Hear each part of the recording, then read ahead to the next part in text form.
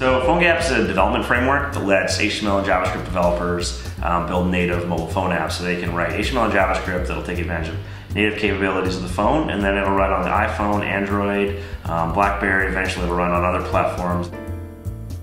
PhoneGap came out of iPhone Dev Camp. It was a 2-day sprint in San Francisco, hosted by Macromedia. At the end of the camp, we already had like you could say a really good proof of concept, and we already had some, I believe it was geolocation exposed right away, and some accelerometer. So we had a pretty good start right from the camp, which was only 2 days of development.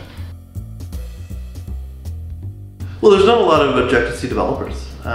We're all web developers here, and there's definitely more web developers than there are Objective-C developers. So with PhoneGap today, just from JavaScript, you can get access to your geolocation, accelerometer, vibration, access to photos, contacts, offline storage, and as more features come out for the SDK, we'll be adding those as well.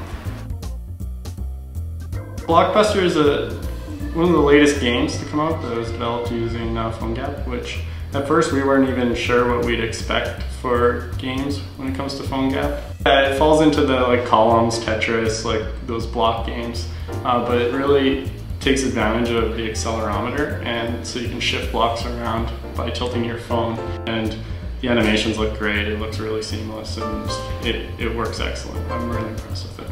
Well, I still like one of the first ones that came out. It's called Inside Trader, which is a simple turn-based game where you trade your fictitious stock portfolio right in the phone and try to deke out the SEC. It's kind of funny.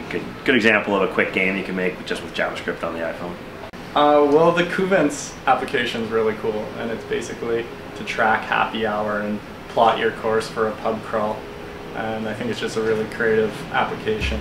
So this app is to promote Canada, and we built this for the Canadian Tourism Council. It's a fun little app. When you click on one of these regions, you get an image, and then a soundboard will fade in the background, and then I can click on various buttons, and you get a bunch of different. Well, PhoneGap's always going to remain free and open source under the MIT license. You know, Nitobi is supporting that because it helps us build iPhone apps quicker for our customers. Most developers have been exposed to HTML and JavaScript. Anyone can build a website. Kind of same idea with PhoneGap. You can get up and running. There's no learning curve for another programming thing. You know, simple app like that could be built in a couple days.